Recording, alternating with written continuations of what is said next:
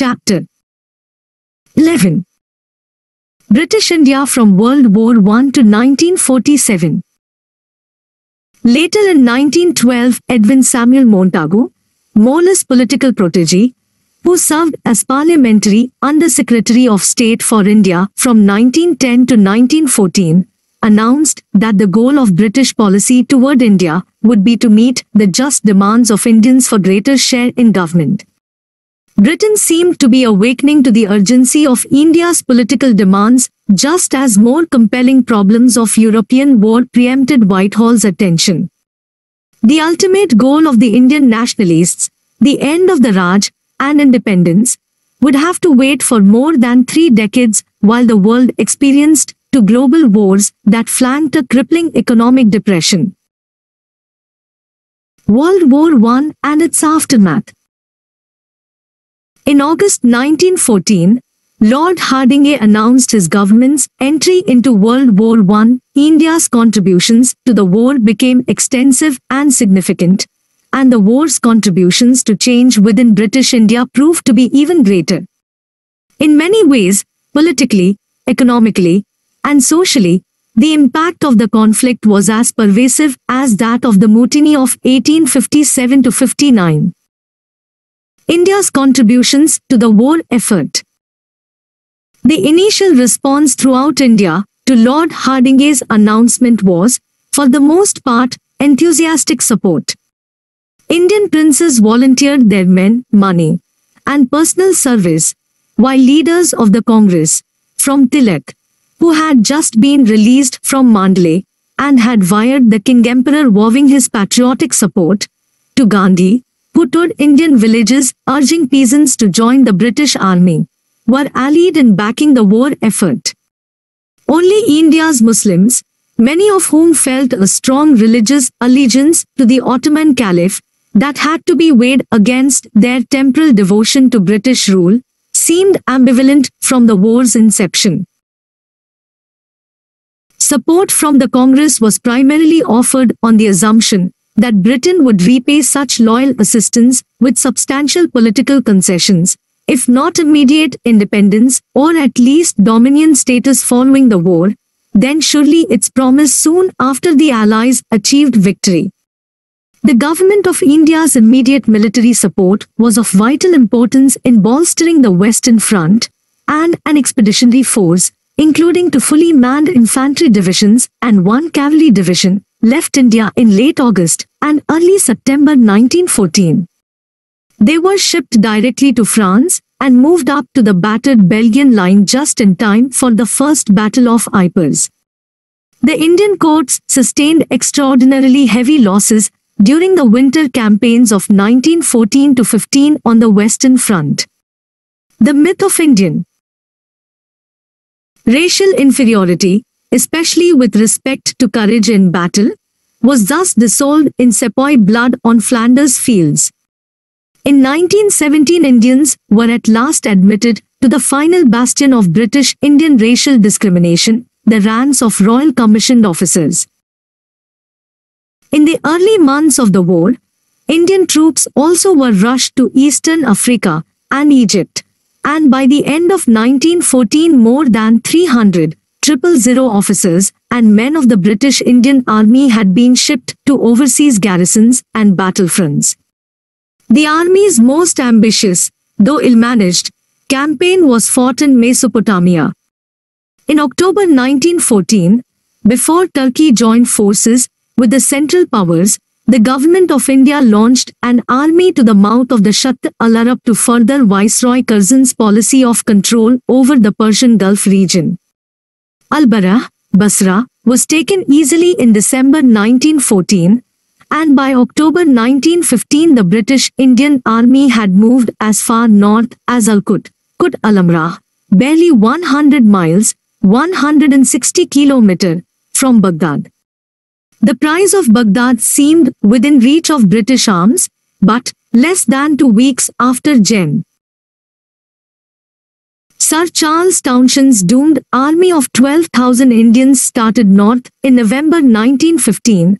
They were stopped at Ctesiphon, then forced to fall back to Al-Qut, which was surrounded by Turks in December and fell in April 1916. This disaster became a national scandal for Britain and led to the immediate resignation of India's Secretary of State, Austen Chamberlain. Edwin Montagu, Chamberlain's successor at Whitehall's India Office, informed the British House of Commons on 20 August 1917 that the policy of the British government toward India was thereafter to be one of increasing association of Indians in every branch of the administration, with a view to the progressive realization of responsible government in India as an integral part of the empire. Soon after this stirring promise of political reward for India's wartime support, Montagu embarked upon a personal tour of India. During his tour, Montagu conferred with his new viceroy, Lord Chelmsford, governed 1916-21, and their lengthy deliberations bore fruit in the Montagu-Chelmsford Report of 1918, the theoretical basis for the Government of India Act of 1919. Anti-British activity. Anti-British terrorist activity started soon after the war began, sparked by the return to India of hundreds of embittered Sikhs who had sought to emigrate from their Punjab homes to Canada, but who were denied permission to disembark in that country because of their color. As British subjects, the Sikhs had assumed they would gain entry to underpopulated Canada, but after WRET chade months aboard an old freighter, the Komagata Maru, in cramped and unsanitary conditions with inadequate food supplies, they returned to India as confirmed revolutionaries. Leaders of the Ghar Revolution Party, which had been started by Punjabi Sikhs in 1913, journeyed abroad in search of arms and money to support their revolution, and Lala Hardayal, the party's foremost leader, went to Berlin to solicit aid from the Central Powers. Muslim disaffection also grew and acquired revolutionary dimensions as the Mesopotamian campaign dragged on.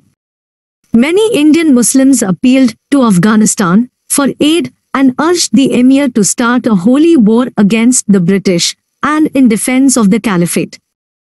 After the war, the Khilafat movement, an offspring of growing pan-Islamic consciousness in India, was started by two fiery orator journalists, the brothers Shaukat and Muhammad Ali.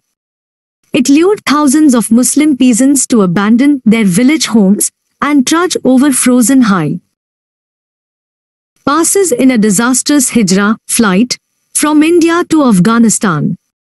In Bengal, terrorist bombings continued to harass officials, despite numerous preventive detention arrests made by Indian Criminal Intelligence Division police under the tough martial law edicts promulgated at the war's inception.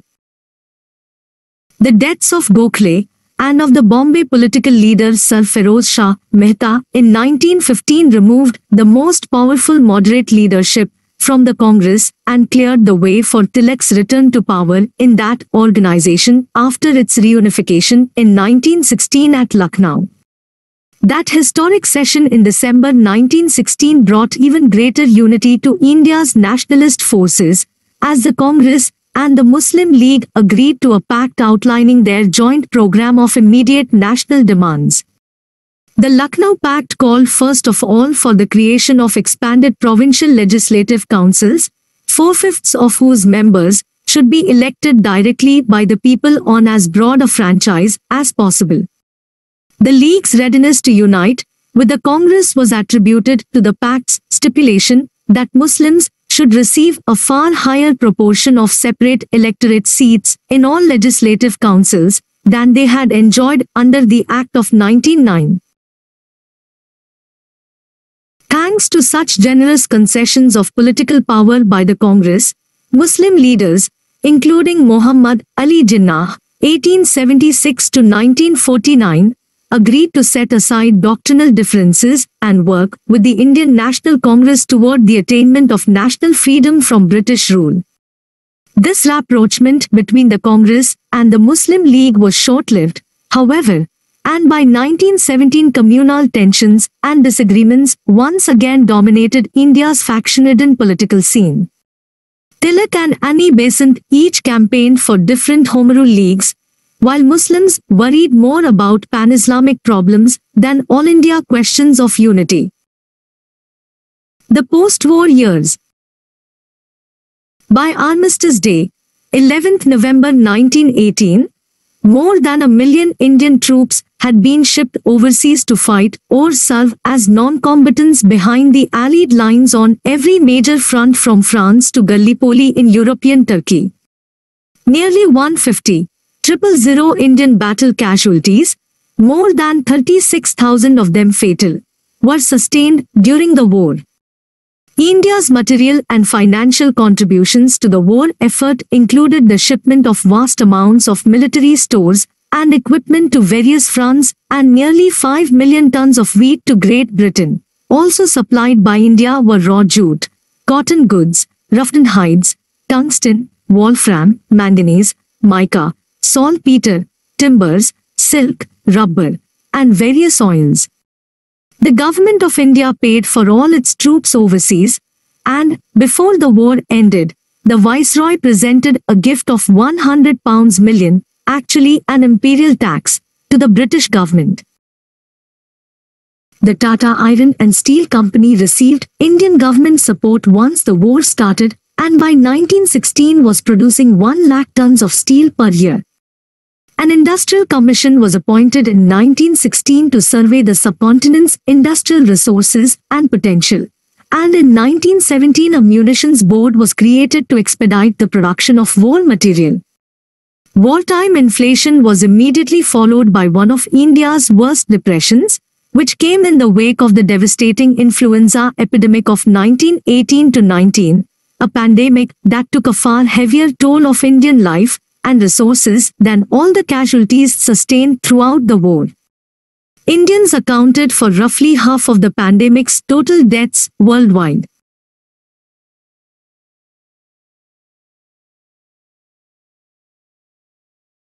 Politically, the post-war years proved equally depressing to India's great expectations. British officials, who in the first flush of patriotism had abandoned their ICS posts to rush to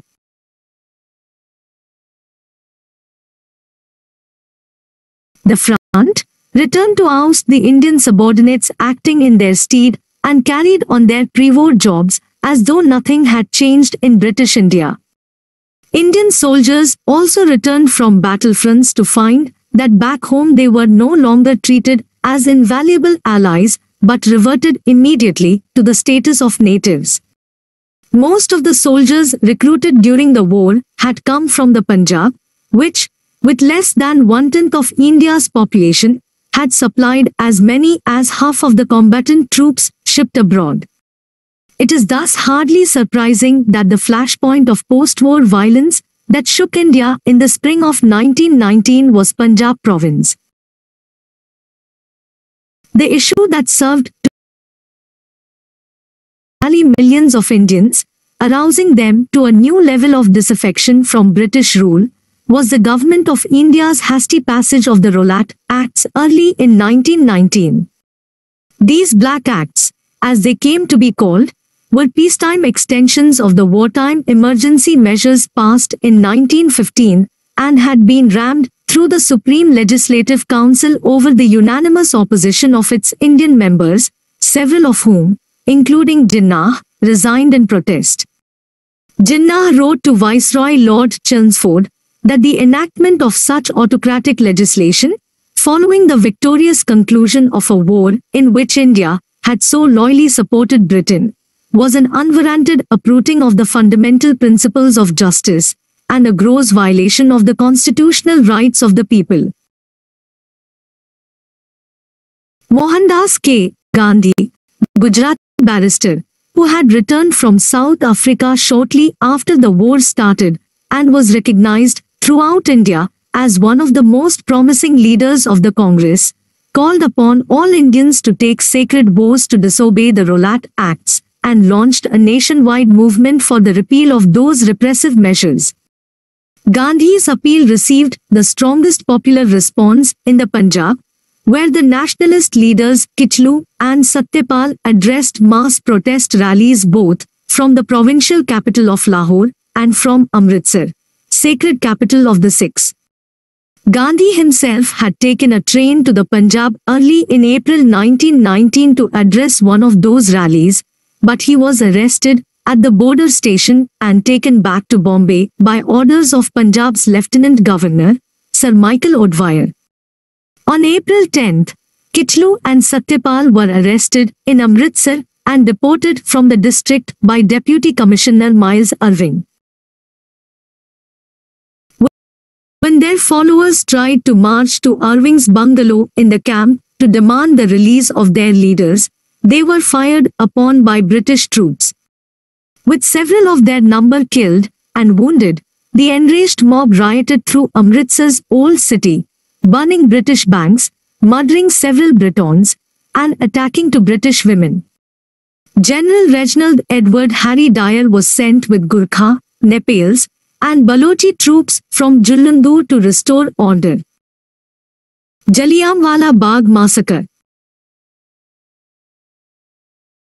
Soon after Dyer's arrival, on the afternoon of 13 April 1919, some 10,000 or more unarmed men, women, and children gathered in Amritsar's Jallianwala Bagh garden. But before 1919 it had become a public square to attend a protest meeting, despite a ban on public assemblies. It was a Sunday, and many neighboring village peasants also came to Amritsar to celebrate the Hindu Baisakhi festival. Dyer positioned his men at the sole, narrow passageway of the Bagh, which was otherwise entirely enclosed by the backs of abutted brick buildings. Giving no word of warning, he ordered 50 soldiers to fire into the gathering, and for 10 to 15 minutes 1,650 rounds of ammunition were unloaded into the screaming, terrified crowd, some whom were trampled by those desperately trying to escape. According to official estimates, nearly 400 civilians were killed, and another 1,200 were left wounded with no medical attention. Dyer, who argued his action was necessary to produce a moral and widespread effect, admitted that the firing would have continued had more ammunition been available. The governor of the Punjab province supported the massacre at Amritsar and, on April 15, placed the entire province under martial law. Viceroy Chelmsford, however, characterized the action as an error of judgment, and when Secretary of State Montagu learned of the slaughter, he appointed a commission of inquiry, headed by Lord Hunter. Although Dyer was subsequently relieved of his command, he returned a hero to many in Britain, especially conservatives, who presented him with a jewelled sword inscribed Saviour of the Punjab. The massacre of Amritsar turned millions of moderate Indians from patient and loyal supporters of the British Raj into nationalists who would never again place trust in British fair play. It thus marks the turning point for a majority of the Congress's supporters from moderate cooperation with the Raj and its promised reforms to revolutionary non-cooperation. Liberal Anglophile leaders, such as Jinnah, were soon to be displaced by the followers of Gandhi, who would launch, a year after that dreadful massacre, his first nationwide satyagraha, Devotion to Truth, campaign as India's revolutionary response. Gandhi's strategy. For Gandhi, there was no dichotomy between religion and politics, and his unique political power was in great measure attributable to the spiritual leadership he exerted over India's masses, who viewed him as a sadhu, holy man, and worshipped him as a Mahatma, which, in Sanskrit, means great soul. He chose Satya, truth, and Ahimsa, non-violence, or love, as the polar stars of his political movement. The former was the ancient Vedic concept of the real, embodying the very essence of existence itself, while the latter, according to Hindu, as well as Jain, scripture, was the highest religion, dharma. With these two weapons, Gandhi assured his followers, an armed India could bring the mightiest empire known to history to its knees. His mystic faith magnetized millions, and the sacrificial suffering, tapasya, that he took upon himself by the purity of his chaste life, and prolonged fasting armed him with great powers. Gandhi's strategy for bringing the giant machine of British rule to a halt was to call upon Indians to boycott all British-made goods, British schools and colleges, British courts of law, British titles and honours, British elections and elective offices, and, should the need arise if all other boycotts failed, British tax collectors as well. The total withdrawal of Indian support would thus stop the machine, and non-violent non-cooperation would achieve the national goal of Swaraj. The concept of satyagraha, Hindi insistence on truth or zeal for truth, was introduced in the early 20th century by Mahatma Gandhi to designate a determined but non-violent resistance to evil. Gandhi's satyagraha became a major tool in the Indian struggle against British imperialism and has since been adopted by protest groups in other countries. According to this philosophy, satyagrahis, practitioners of satyagraha, achieve correct insight into the real nature of an evil situation by observing a non-violence of the mind, by seeking truth in a spirit of peace and love, and by undergoing a rigorous process of self-scrutiny. In so doing, the satyagrahi encounters truth in the absolute. By his refusal to submit to the wrong or to cooperate with it in any way, the satyagrahi asserts this truth. Throughout his confrontation with the evil, he must adhere to non-violence, for to employ violence would be to lose correct insight. A satyagrahi always warns his opponents of his intentions. Satyagraha forbids any tactic suggesting the use of secrecy to one's advantage. Satyagraha includes more than civil disobedience. Its full range of application extends from details of correct daily living to the construction of alternative political and economic institutions. Satyagraha seeks to conquer through conversion. In the end, there is neither defeat nor victory, but rather a new harmony. Satyagraha draws from the ancient Indian ideal of ahimsa, non-violence, or love, which is pursued with particular rigor by Jains. In developing ahimsa into a modern concept with broad political consequences, as satyagraha, Gandhi also drew from the writings of Leo Tolstoy and Henry David Thoreau, from the Bible, and from the great Sanskrit epic the Bhagavad Gita. Gandhi first conceived satyagraha in 1906 in response to a law discriminating against Asians that was passed by the British colonial government of the Transvaal in South Africa. In 1917, the first satyagraha campaign in India was mounted in the indigo-growing district of Champaran. During the following years, fasting and economic boycotts were employed as methods of satyagraha until the British left India in 1947. Critics of satyagraha, both in Gandhi's time and subsequently, have argued that it is unrealistic and incapable of universal success, since it relies upon a high standard of ethical conduct in the opponent, the representative of evil, and demands an unrealistically strong level of commitment from those struggling for social amelioration. Nonetheless, satyagraha played a significant role in the civil rights movement led by Martin Luther King, Jr. in the United States, and has spawned a continuing legacy in South Asia itself. The Muslim quarter of India's population could hardly be expected to respond any more enthusiastically to Gandhi's satyagraha call than they had to Tilak's revivalism. But Gandhi labored valiantly to achieve Hindu-Muslim unity by embracing the Ali Brothers Khilafat movement as the premier plank of his national program. Launched in response to news of the Treaty of Sevres dismemberment of the Ottoman Empire in 1920, the Khilafat movement coincided with the inception of satyagraha, thus giving the illusion of unity to India's nationalist agitation. Such unity, however, proved as chimerical as the Khilafat movement's hope of preserving the caliphate itself. And in December 1920 Muhammad Ali Jinnah, alienated by Gandhi's mass following of Hindi-speaking Hindus, left the Nagpur Congress. The days of the Lucknow Pact were over, and by the start of 1921 the antipathetic forces of revivalist Hindu and Muslim agitation, destined to lead to the birth of the independent dominions of India and Pakistan in 1947, were thus clearly set in motion in their separate directions. Prelude to Independence, 1920 to 1947.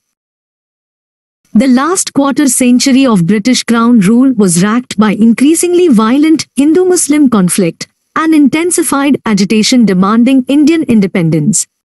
British officials in London, as well as in New Delhi and Simla, tried in vain to stem the rising tide of popular opposition to their Raj by offering tidbits of constitutional reform, which proved either too little to satisfy both the Congress and the Muslim League or too late to avert disaster. More than a century of British technological, institutional, and ideological unification of the South Asian subcontinent thus ended after World War II with communal civil war, mass migration, and partition. Constitutional reforms. British politicians and bureaucrats tried to cure India's ailing body politic with periodic infusions of constitutional reform. The separate electorate formula introduced for Muslims in the Government of India Act of 1909, the Monumento reforms, was expanded and applied to other minorities in the Government of India Acts 1919 and 1935. Sikhs and Christians, for example, were given special privileges in voting for their own representatives comparable to those vouchsafed to Muslims. The British Raj thus sought to reconcile Indian religious pluralism to representative rule and no doubt hoped, in the process of fashioning such elaborate constitutional formulas, to win undying minority support for themselves and to undermine the arguments of Congress's radical leadership, that they alone spoke for India's united nationalist movement. Earlier official support of, and appeals to, India's princes and great landowners had proved fruitful, especially since the inception of the Crown Raj in 1858, and more concerted efforts were made in 1919 and 1935 to wean minorities and India's educated elite away from revolution and non-cooperation. The Government of India Act of 1919, also known as the Montagu-Chelmsford reforms, under which elections were held in 1920, increased the number of Indian members to the Viceroy's Executive Council from at least two to no fewer than 3, and transformed the Imperial Legislative Council into a bicameral legislature consisting of a Legislative Assembly, Lower House, and a Council of State, Upper House. The Legislative Assembly, with 145 members, was to have a majority of 104 elected, while 33 of the Council of State's 60 members were also to be elected. Enfranchisement continued to be based on property and education, but under the Act of 1919 the total number of Indians eligible to vote for representatives to provincial councils was expanded to 5 million. Just 1/5 of that number, however, were permitted to vote for Legislative Assembly candidates, and only about 17,000 elite were allowed to choose Council of State members. Diarchy, dual governance, was to be introduced at the provincial level, where executive councils were divided between ministers elected to preside over transferred departments, education, public health, public works, and agriculture, and officials appointed by the governor to rule over reserved departments, land revenue, justice, police, irrigation, and labor. The Government of India Act of 1935 gave all provinces full representative and elective governments, chosen by franchise extended now to some 30 million Indians, and only the most crucial portfolios, defense, revenue, and foreign affairs, were reserved to appointed officials. The viceroy and his governors retained veto powers over any legislation they considered unacceptable, but prior to the 1937 elections, they reached a gentleman's agreement with the Congress's High Command not to resort to that constitutional option, which was their last vestige of autocracy. The Act of 1935 was also to have introduced a federation of British India's provinces and the still autonomous princely states, but that institutional union of representative and despotic rule was never realized, since the princes were unable to agree among themselves on matters of protocol. The Act of 1935 was itself the product of the 3 elaborate sessions of the Round Table Conference, held in London, and at least 5 years of bureaucratic labor, most of which bore little fruit. The first session, attended by 58 delegates from British India, 16 from the British Indian states, and 16 from British political parties, was convened by Prime Minister Ramsay MacDonald in the city of Westminster, London, in November 1930. While Jinnah and the Aga Khan III led, among the British Indian delegation, a deputation of 16 Muslims, no Congress deputation joined the first session, as Gandhi and his leading lieutenants were all in jail at the time. Without the Congress, the Round Table could hardly hope to fashion any popularly meaningful reforms, so Gandhi was released from prison before the second session started in September 1931 but, at his own insistence, attended it as the Congress's sole representative. Little was accomplished at the second session, for Hindu-Muslim differences remained unresolved and the princes continued to argue with one another. The third session, which began in November 1932, was more the product of official British inertia than any proof of progress in closing the tragic gaps between so many Indian minds reflected in earlier debate. 2 new provinces emerged, however, from those official deliberations. In the east, Orissa was established as a province distinct from Bihar, and in the west, Sindh was separated from the Bombay Presidency and became the first Muslim-majority governor's province of British India since the reunification of Bengal. It was decided that Burma should be a separate colony from British India. In August 1932, Prime Minister MacDonald announced his communal award, Great Britain's unilateral attempt to resolve the various conflicts among India's many communal interests.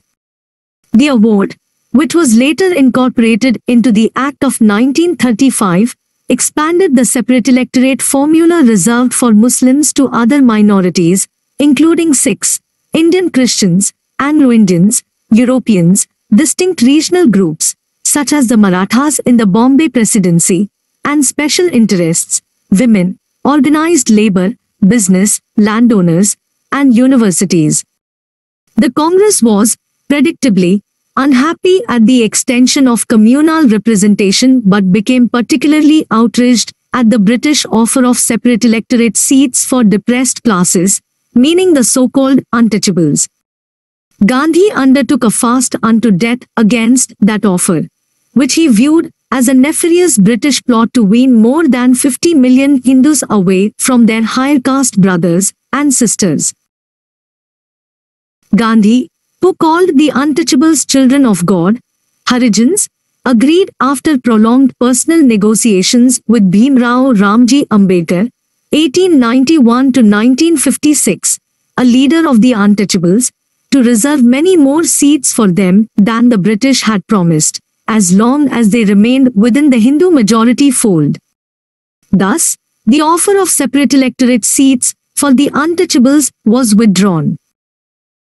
The Congress's ambivalent strategy.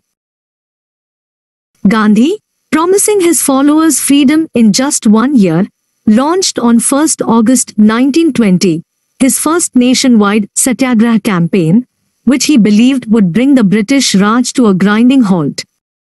After more than a year, and even with 60,000 Satyagrahis in prison cells across British India, the Raj remained firm, and, therefore, Gandhi prepared to unleash his last and most powerful boycott weapon, calling upon the peasants of Bardoli in Gujarat to boycott land taxes. In February 1922, on the eve of that final phase of boycott, word reached Gandhi that in Chauri Chaura, United Provinces, 22 Indian police were massacred in their police station by a mob of satyagrahis, who set fire to the station and prevented the trapped police from escaping immolation. Gandhi announced that he had committed a Himalayan blunder in launching Satyagraha without sufficient soul cleansing of India's masses and, as a result, called a halt to non-cooperation movement.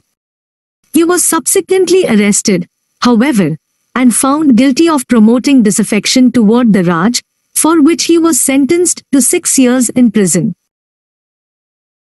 While Gandhi was behind bars, Motilal Nehru, 1861 to 1931, one of northern India's wealthiest lawyers, started within Congress a new politically active party, the Swaraj Party. Motilal Nehru shared the lead of this new party with C.R. Chittaranjan Das, 1870 to 1925, of Bengal. Contesting the elections to the new Central Legislative Assembly in 1923, the party sought by anti-government agitation within the council chambers to disrupt official policy and derail the Raj. Though Gandhian non-cooperation remained the Congress's primary strategy, actual partial cooperation in the post-war reforms thus became the alternate tactic of those Congress leaders who were less orthodox Hindu or more secular-minded in outlook. The Swarajists won more than 48 out of 105 seats in the Central Legislative Assembly in 1923, but their numbers were never quite enough to prevent the British from passing the legislation they desired or believed was needed to maintain internal order. Gandhi was released from jail in February 1924, 4 years early, after a surgery.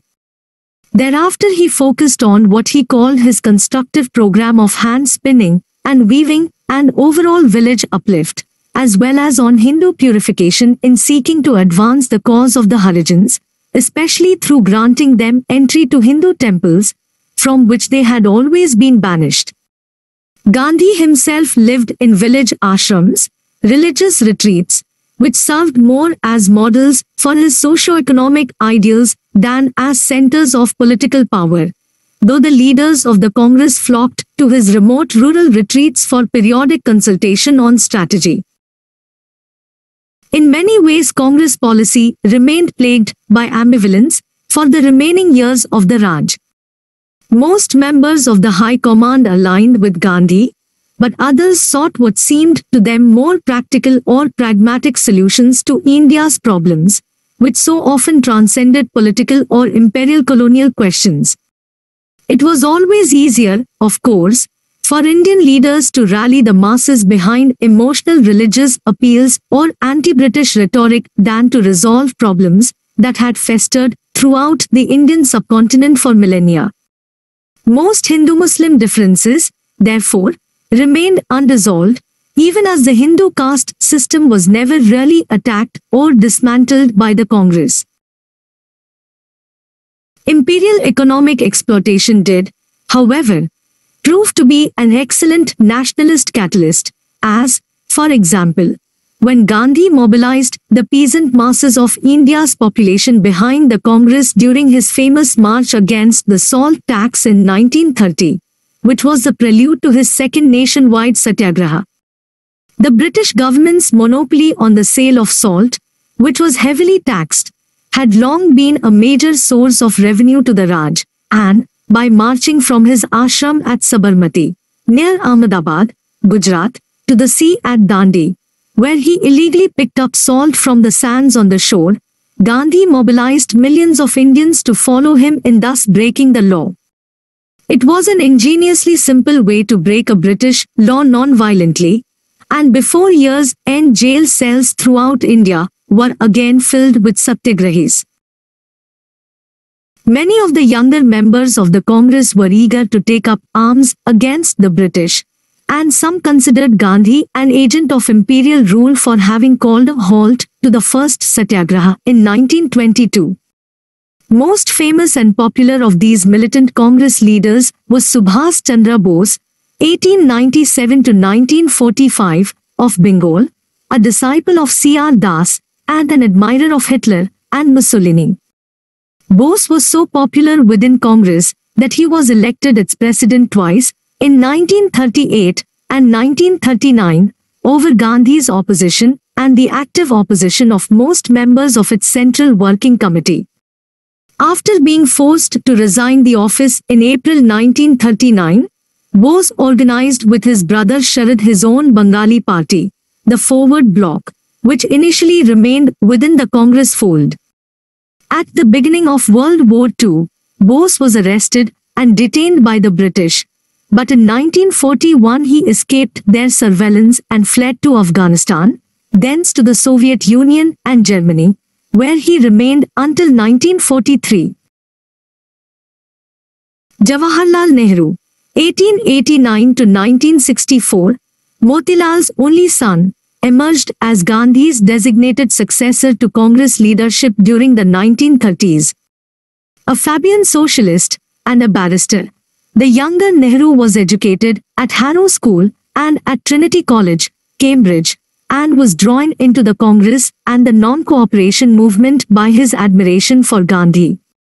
Though Jawaharlal Nehru personally was more of an Anglophile aristocrat than a Hindu sadhu or Mahatma, he devoted his energies and intellect to the national movement, and at age 41, was the youngest elected president of the Congress in December 1929, when it passed its Purna Swaraj, complete self-rule, resolution. Jawaharlal's radical brilliance and energy made him a natural leader of the Congress's youth movement, while his Brahman birth and family fortune overcame many of that party's more conservative leadership's misgivings about placing him at the Congress's helm. The Purna Swaraj resolution, proclaimed on 26 January 1930, later to be celebrated as Independent India's Republic Day, called for complete freedom from the British, but was later interpreted by Prime Minister Nehru as permitting India to remain within the British Commonwealth, a practical concession young Jawaharlal had often vowed he would never make. Muslim separatism. The Muslim quarter of India's population became increasingly wary of the Congress's promises and restive in the wake of the collapse of the Khilafat movement, which occurred after Kemal Ataturk announced his modernist Turkish reforms in 1923 and disavowed the very title of Caliph the following year.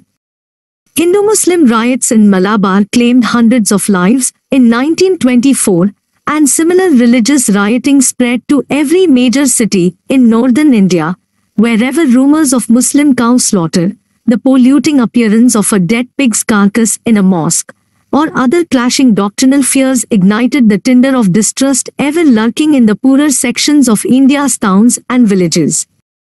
At each stage of reform, as the prospects of real devolution of political power by the British seemed more imminent, separate electorate formulas and leaders of various parties stirred hopes, which proved almost as dangerous in triggering violence as did fears. The older, more conservative leadership of the pre-World War I Congress found Gandhian Satyagraha too radical, moreover, far too revolutionary, to support, and liberals like Sir Tej Bahadur Sapru, 1875 to 1949, organized their own party, eventually to become the National Liberal Federation, while others, like Jinnah, dropped out of political life entirely.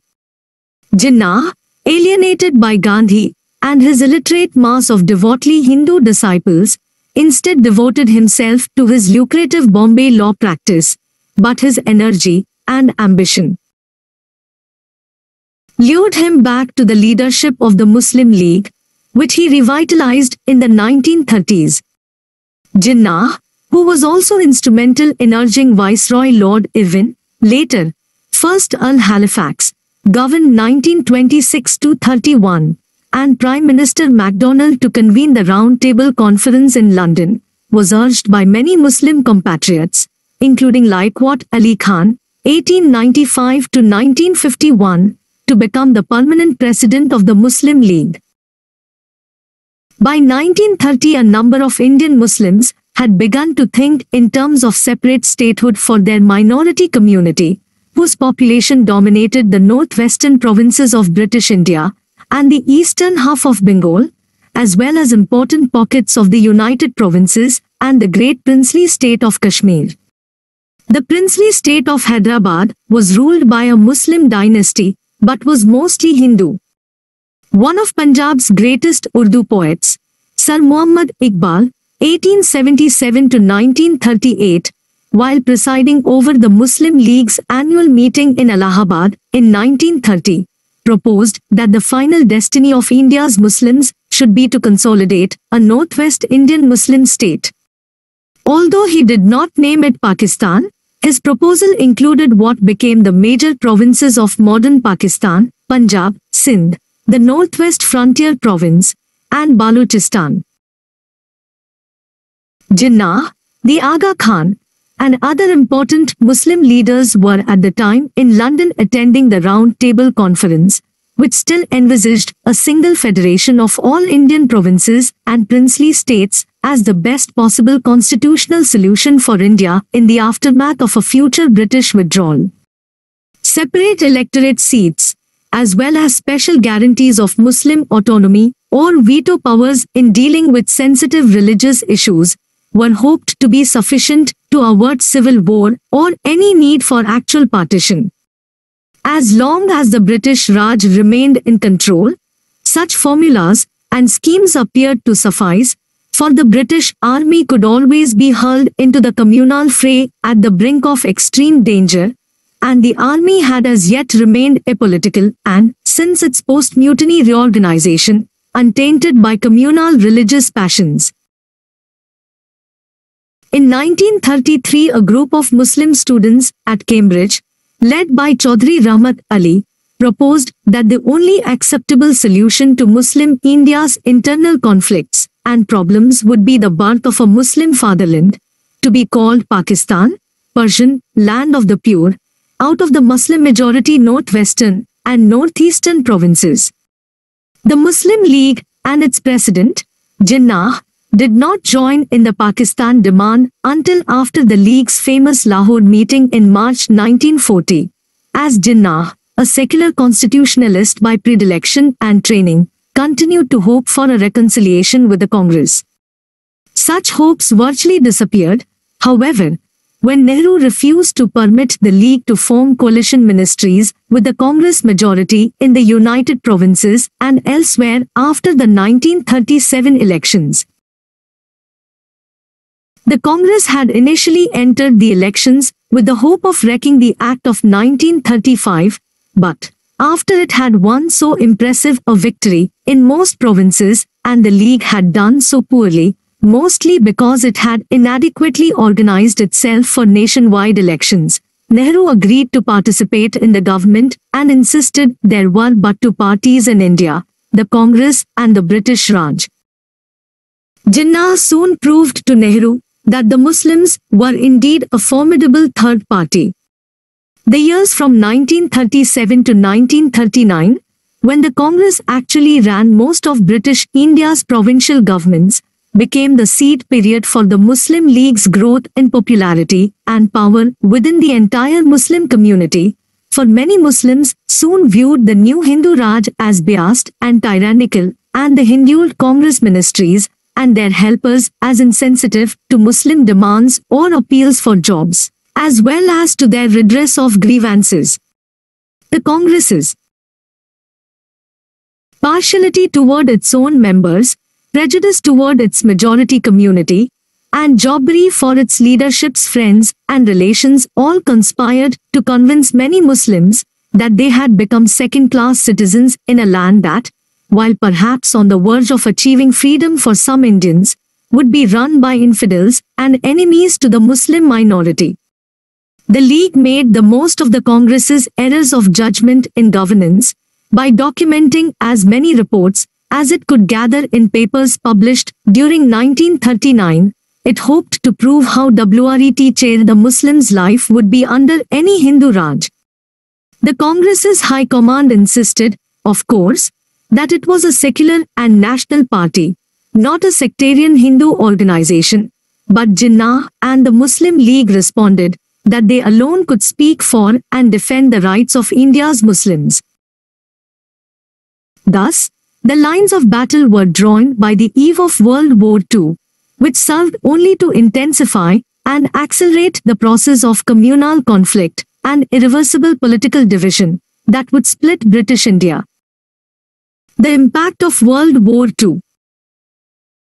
On 3 September 1939, the Viceroy Lord Linlithgow, governed 1936-43, informed India's political leaders and populace that they were at war with Germany. For Nehru and the Congress's High Command, such unilateral declarations were viewed as more than insensitive British behavior, for, in undertaking to run most of British India's provinces, the Congress thought of itself as the Viceroy's partner in administering the Raj. What a betrayal, therefore, this autocratic declaration of war was judged, and how angry it made Nehru and Gandhi feel. Instead of offering loyal support to the British Raj, they demanded a prior forthright statement of Britain's post-war goals and ideals. Neither Linlithgow nor Lord Zetland, his Tory Secretary of State, was prepared, however, to pander to the Congress's wishes at Great Britain's darkest hour of national danger. Nehru's outrage helped convince the Congress's High Command to call on all its provincial ministries to resign.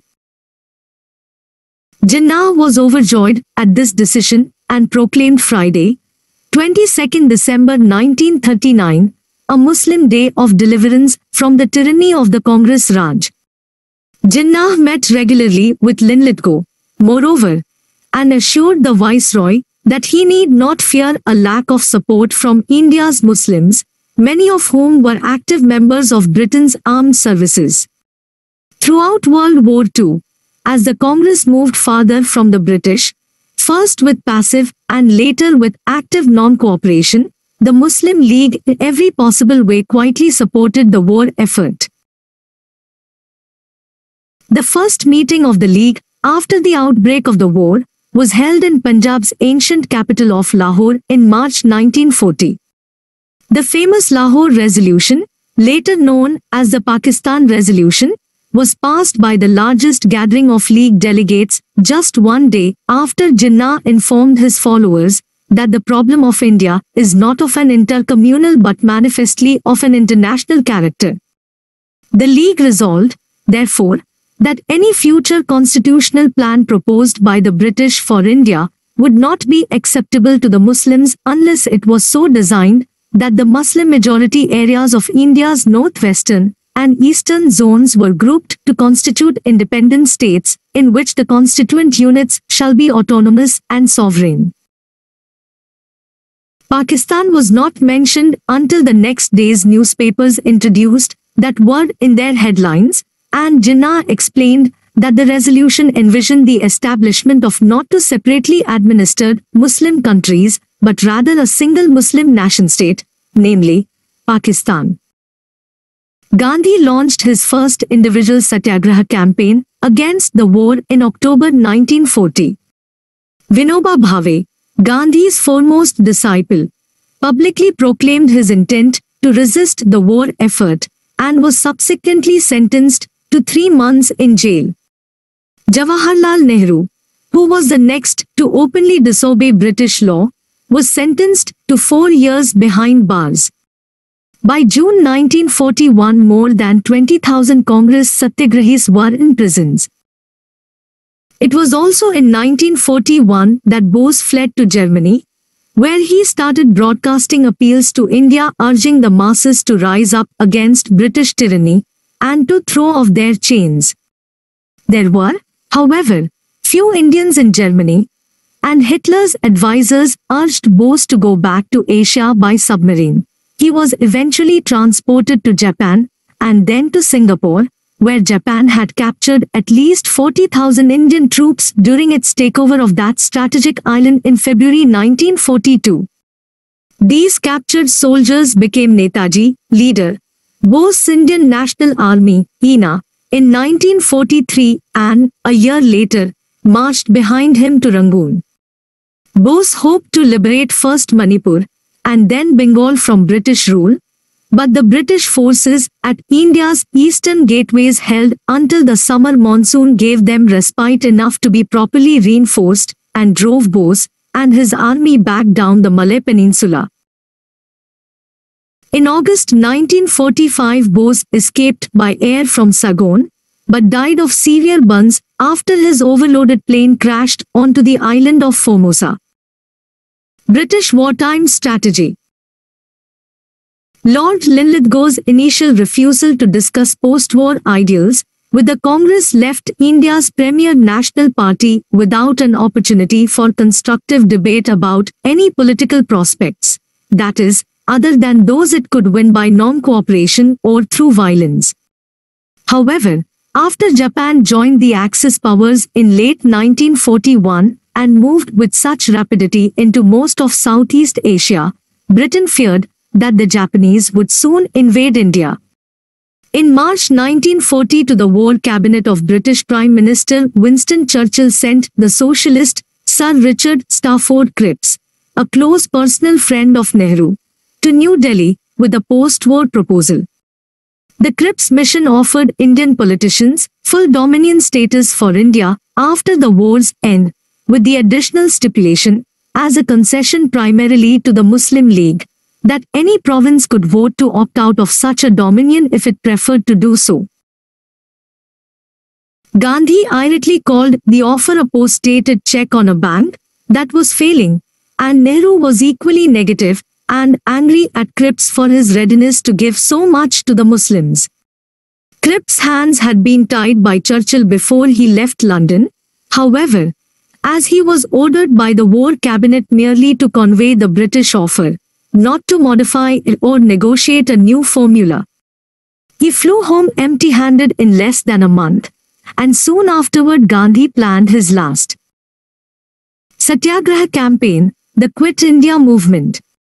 Declaring that the British presence in India was a provocation to the Japanese, Gandhi called upon the British to quit India and to leave Indians to deal with the Japanese by non-violent means, but Gandhi and all members of the Congress High Command were arrested before the dawn of that movement in August 1942.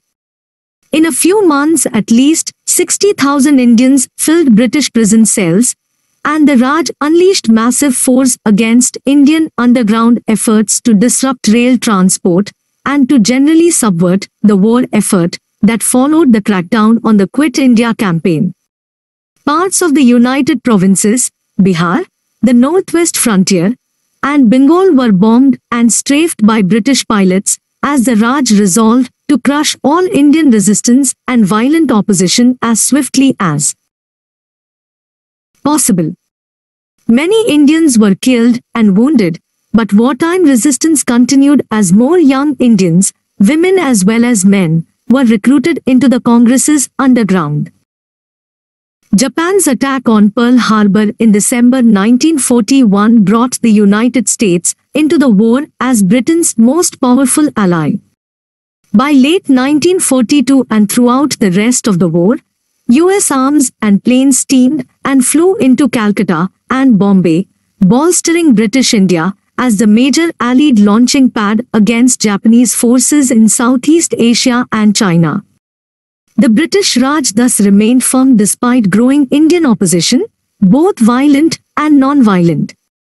Indian industry grew rapidly, moreover, during World War II.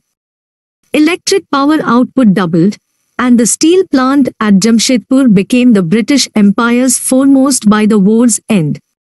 Indian shipyards and lead manufacturing plants flourished in Bombay, as well as in Bengal and Odisha, and, despite many warnings, the Japanese never launched major air attacks against Calcutta or Madras.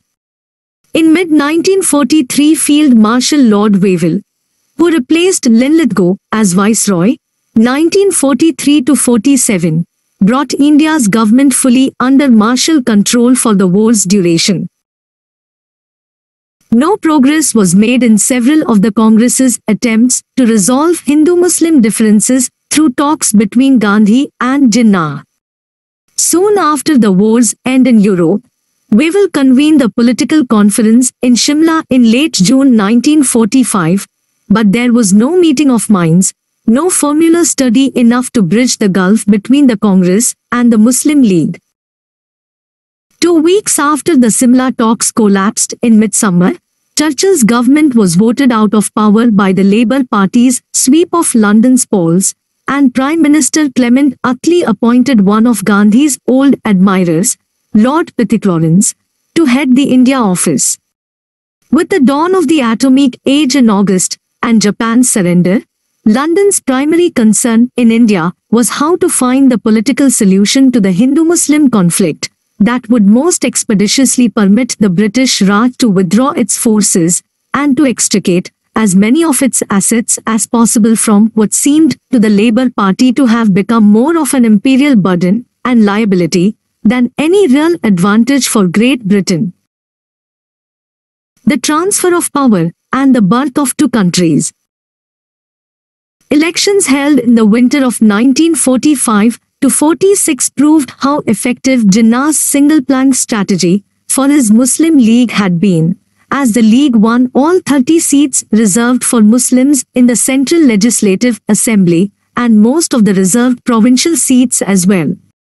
The Congress was successful in gathering most of the general electorate seats, but it could no longer effectively insist that it spoke for the entire population of British India.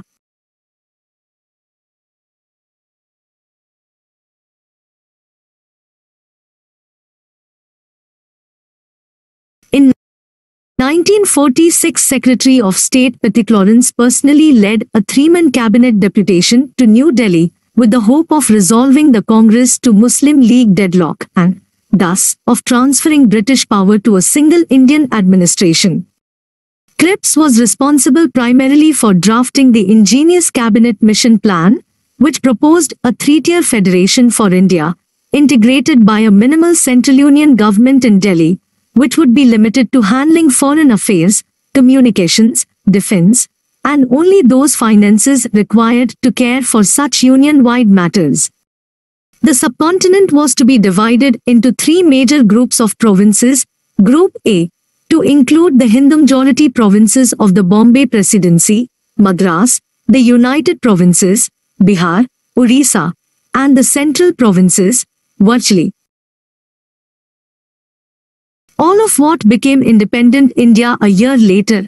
Group B, to contain the Muslim-majority provinces of the Punjab, Sindh, the northwest frontier, and Balochistan, the areas out of which the western part of Pakistan was created, and Group C, to include the Muslim-majority Bengal, a portion of which became the eastern part of Pakistan, and in 1971 the country of Bangladesh, and the Hindu-majority Assam. The group governments were to be virtually autonomous in everything but matters reserved to the Union Centre, and within each group the princely states were to be integrated into their neighbouring provinces. Local provincial governments were to have the choice of opting out of the group in which they found themselves, should a majority of their populace vote to do so. Punjab's large and powerful Sikh population would have been placed in a particularly difficult and anomalous position, for Punjab as a whole would have belonged to Group B, and much of the Sikh community had become anti-Muslim since the start of the Mughal emperor's persecution of their gurus in the 17th century. Sikhs played so important a role in the British Indian Army that many of their leaders hoped that the British would reward them at the war's end with special assistance in carving out their own nation from the rich heart of Punjab's fertile canal colony lands, where, in the kingdom once ruled by Singh, 1780 to 1839, most Sikhs lived. Since World War I, Sikhs had been equally fierce in opposing the British Raj, and, though never more than 2% of India's population, they had as highly disproportionate a number of nationalist martyrs as of army officers. A Sikh Akali Dal, Party of Immortals, which was started in 1920, led militant marches to liberate Gurudwaras. Doorways to the Guru, the Sikh places of worship, from corrupt Hindu managers. Tara Singh, 1885 to 1967, the most important leader of this vigorous Sikh political movement, first raised the demand for a separate Azad, free, Punjab in 1942. By March 1946, many Sikhs demanded a Sikh nation-state, alternately called Sikhistan or Khalistan, land of the Sikhs or land of the pure. The cabinet mission, however, had no time or energy to focus on Sikh separatist demands and found the Muslim League's demand for Pakistan equally impossible to accept. As a pragmatist, Jinnah, terminally afflicted with tuberculosis and lung cancer, accepted the cabinet mission's proposal, as did Congress leaders. The early summer of 1946, therefore, saw a dawn of hope for India's future prospects. But that soon proved false when Nehru announced at his first press conference, as the re-elected president of the Congress, that no constituent assembly could be bound by any prearranged constitutional formula. Jinnah read Nehru's remarks as a complete repudiation of the plan, which had to be accepted in its entirety in order to work. Jinnah then convened the League's working committee, which withdrew its previous agreement to the federation scheme, and instead called upon the Muslim nation to launch direct action in mid-August 1946. Thus began India's bloodiest year of civil war since the mutiny nearly a century earlier. The Hindu-Muslim rioting and killing that started in Calcutta sent deadly sparks of fury, frenzy, and fear to every corner of the subcontinent, as all civilized restraints seemed to disappear. Lord Mountbatten, served March to August 1947, was sent to replace Wavell as Viceroy as Britain prepared to transfer its power over India to some responsible hands by no later than June 1948. Shortly after reaching Delhi, where he conferred with the leaders of all parties and with his own officials, Mountbatten decided that the situation was too dangerous to wait even that brief period. Fearing a forced evacuation of British troops still stationed in India, Mountbatten resolved to opt for partition, one that would divide Punjab and Bengal, rather than risk further political negotiations while civil war raged, and a new mutiny of Indian troops seemed imminent. Among the major Indian leaders, Gandhi alone refused to reconcile himself to partition and urged Mountbatten to offer Jinnah the premiership of a united India rather than a separate Muslim nation. Nehru, however, would not agree to that, nor would his most powerful Congress deputy, Vallabhbhai Jhaverbhai Patel, 1875 to 1950, as both had become tired of arguing with Jinnah and were eager to get on with the job of running an independent government of India. Britain's Parliament passed in July 1947 the Indian Independence Act, ordering the demarcation of the dominions of India and Pakistan by midnight of August 14 to 15, 1947, and dividing within a single month the assets of the world's largest empire, had been integrated in countless ways for more than a century. Racing the deadline, two boundary commissions worked desperately to partition Punjab and Bengal in such a way as to leave the maximum practical number of Muslims to the west of the former's new boundary and to the east of the latter's, but, as soon as the new borders were known, roughly 15 million Hindus, Muslims, and Sikhs fled from their homes on one side of the newly demarcated borders to what they thought would be shelter on the other. In the course of that tragic exodus of innocence, as many as 1 million people were slaughtered in communal massacres that made all previous conflicts of the sort known to recent history pale by comparison. 6. settled astride Punjab's new line, suffered the highest percentage of casualties. Most Sikh refugees relocated in the relatively small area of what is now the Indian border state of Punjab. Tara Singh later asked, "The Muslims got their Pakistan, and the Hindus got their Hindustan, but what did the Sikhs get?"